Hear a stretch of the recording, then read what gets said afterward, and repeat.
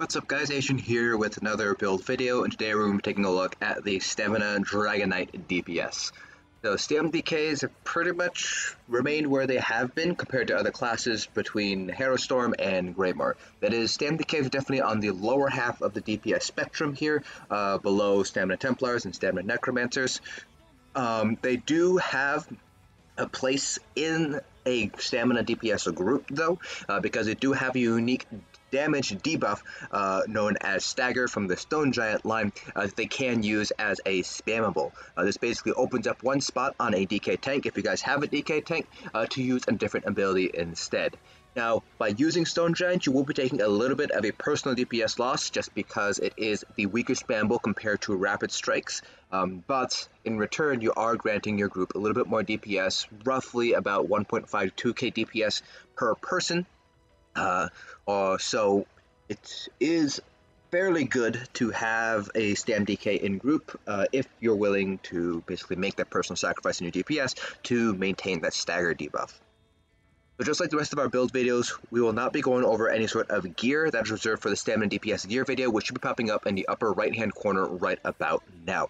So if you're interested in knowing what gear you should be running as a Stamina DPS, go ahead and check out that video. This video will be focusing in on the skills that we're going to be using, as well as a demonstration of the rotation. So let's go ahead and get started here first with our dual wield bar. So to push out the most personal DPS, you're going to want to run Rapid Strikes. Like I mentioned earlier, you can use Stone Giant, which is under the Earth and Heart line. This is going to give you a little bit lower personal DPS compared to running something like Rapid Strikes, but you do get that stagger debuff, which does increase DPS across the board. So while you are taking a personal loss, it is going to end up with a group gain. So those are your two main spambles of choice. Both of them do have a cast time. Stone Giant has an initial cast time and then 3 instant casts, and then it sort of repeats itself. Rapid Strikes just has the flat channel time there. So just be mindful of that during your cast times, during your channel times. If you block it all, you'll basically be canceling out the ability. You won't be able to use synergies or drink potions while you're in that cast time or channel time. So just be mindful of that. Next we have Venomous Claws, Noxious Breath, Barbed Trap, and Camouflaged Hunter. You can replace Camouflaged Hunter with any other ability that you would like to run. For example, if you want to heal, you could run Vigor, for example. This is mainly here for the 3% additional weapon damage that you're getting. With the ability to proc Minor Berserk, that's always great to have in case your healer is not great with Minor Berserk uptime, but it's not absolutely necessary to have this here. Of course, if you do swap this out with something like Vigor, you will be giving up some personal DPS, but of course you're trading that off for some additional survivability, so it might be worth that sacrifice. Then we have Flawless Dawnbreaker. While this is mainly slotted for the 3% additional weapon damage, you can also use this as a pretty good ultimate as well in trash fights. This is mainly because Standard of Might, our primary ultimate, is not going to be useful in all scenarios, so there are going to be situations where you're going to want to use Flawless Dawnbreaker rather than Standard of Might. Mainly, again, it's going to be trash fights where fight times are going to last shorter than the duration of Standard of Might, or places where you want the burst cleave damage compared to the drawn out damage that the Standard of Might has instead. On our back bar, this is the bow bar. We have Flames of Oblivion, Poison Injection, Endless Hail, Consuming Soul Trap, and we have Barbed Trap for the 3% additional weapon damage. Much like Camouflage Hunter on the front bar, you can replace this with any other ability that you would like, depending on what you need. Then we have Standard of Might. This is going to be our main ultimate that we're going to be using during boss fights, where we want the single target damage and the boss is pretty much standing still for us. If the boss is moving around a lot, then it might be more beneficial to run something like Flawless Dawnbreaker instead, but you do want to try to use Standard of Might as much as you can. While it does deal flame damage, so it does not scale necessarily off of your CPs very well, you do get the additional damage done modifier while you're within the area, hence why you're going to want to make sure the boss is not going to be moving around a lot, because you do need to be within the area of your standard in order to make use of that additional damage done bonus. That pretty much covers it for all the skills. Now let's go ahead and talk about the rotation. So a couple of things that I'm going to want to point out here with the Stamina DK rotation. First is you're going to want to make sure Venomous Claw runs completely out, and that's because of the second line here. The poison seeps into the target and deals increased damage the longer it lasts, dealing 20% more damage every 2 seconds. You do want this to last the entire 14 seconds in order to get the maximum amount of damage and get your highest damage ticks towards the end of this ability here. So make sure you're not recasting Venomous Claws too early. It pays off to wait for Venomous Claws to run completely out before you decide to up it.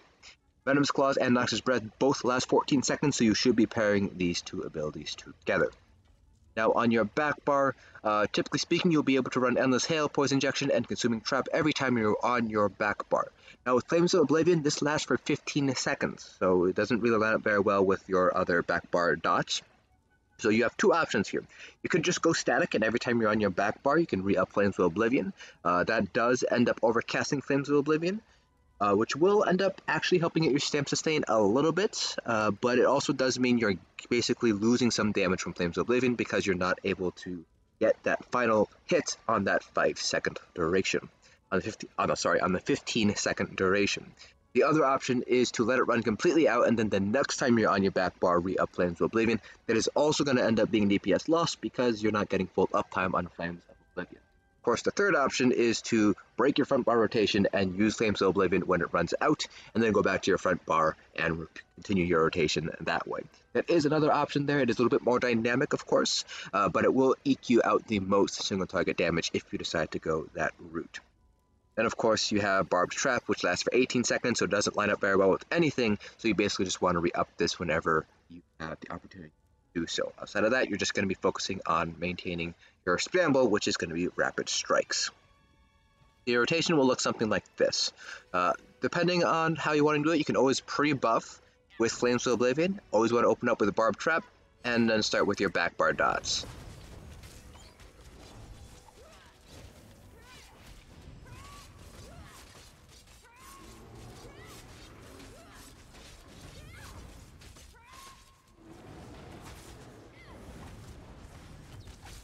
And then again, you want to make sure you're getting Venomous Claws to run completely out before you're going back to your spammable.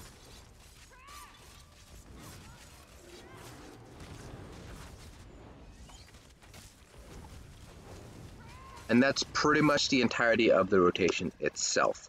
Now, with the change with the Maelstrom Bow, now that the last 4 ticks of your Endless Hail pretty much deal the exact same damage, you can re-up Endless Hail a little bit early, just because you're not actually going to be losing out on the biggest ticks any longer. You are still going to end up overcasting Endless Hail, which is going to eat into your sustain, obviously, so it might not be something you want to do all the time, but it is a little bit, you do have a little bit more leeway now with recasting Endless Hail a little bit early, again, just because the last few ticks here aren't necessarily any stronger than it has been in the past.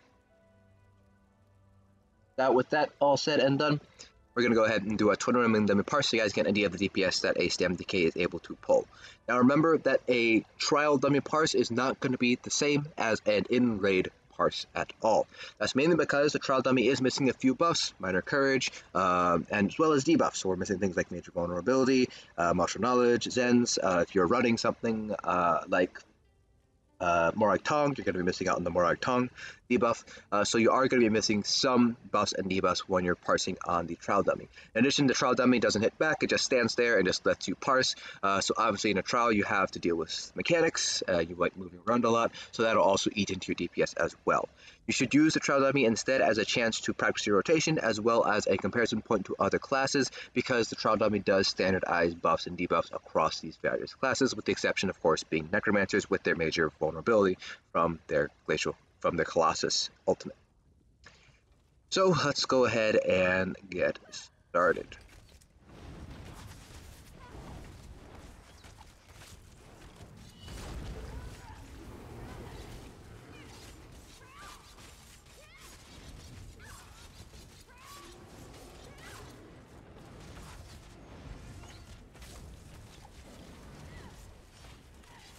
Remember to let Venomous Claw run completely out. If I had reapplied my dots there, I would have lost that last tick of Venomous Claws, which is the strongest tick, so we don't necessarily want to lose that tick at all.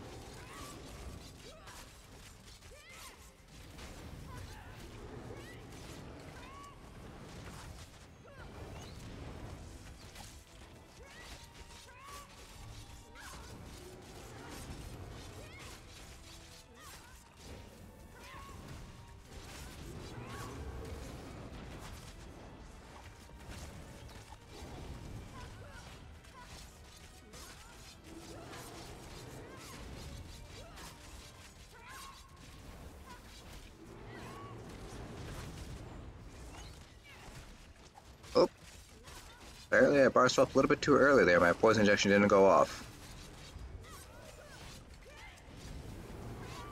We're gonna just reset our rotation here a little bit. That was the first time I ever managed to do that. We're gonna swap to our back bar really quick and get off our ultimate so we're not sitting on it for too long.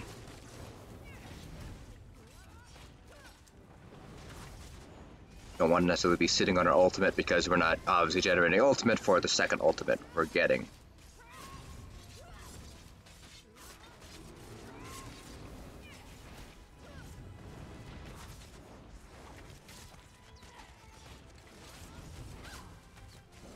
If you wanted to break your front bar rotation to recast Flames of Oblivion, that's how you would do it.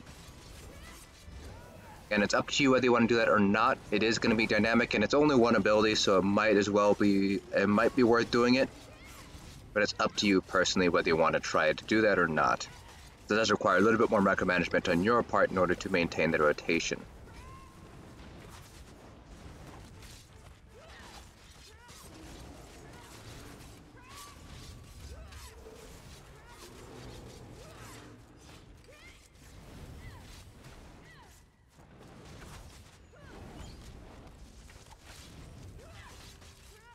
Now, in execute, we're not going to be changing anything. Stamina decays don't have an execute.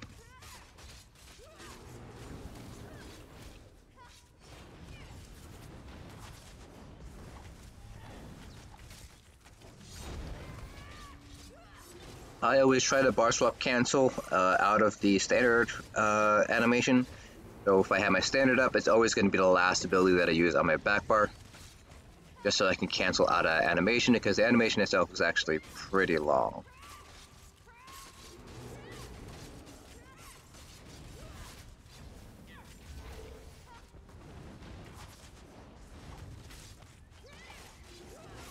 My sustain seems to be very good.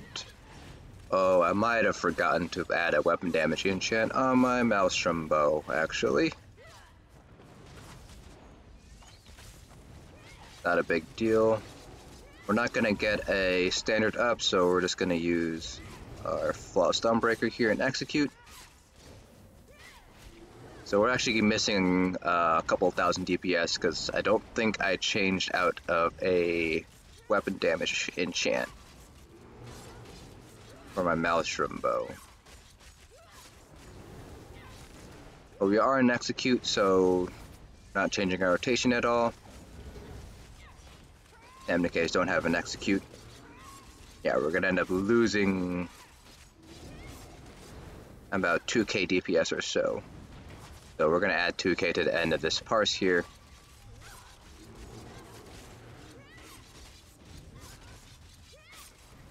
Alright, there we go.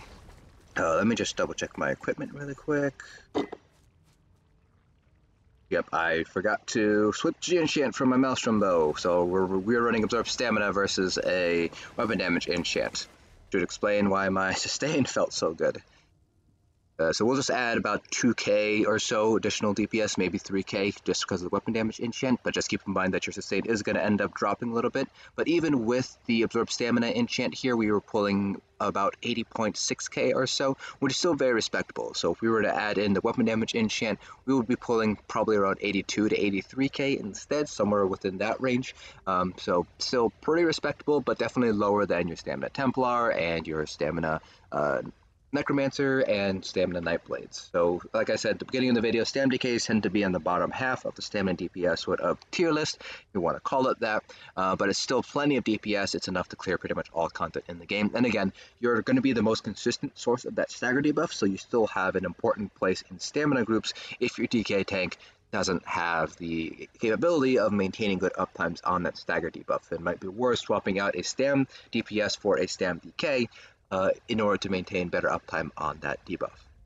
That pretty much concludes it for this build video. If you guys have any questions at all, feel free to leave them down in the comment section below. I'll try to answer them to the best of my ability. Hope you guys enjoyed, and I'll see you guys in the next dungeon.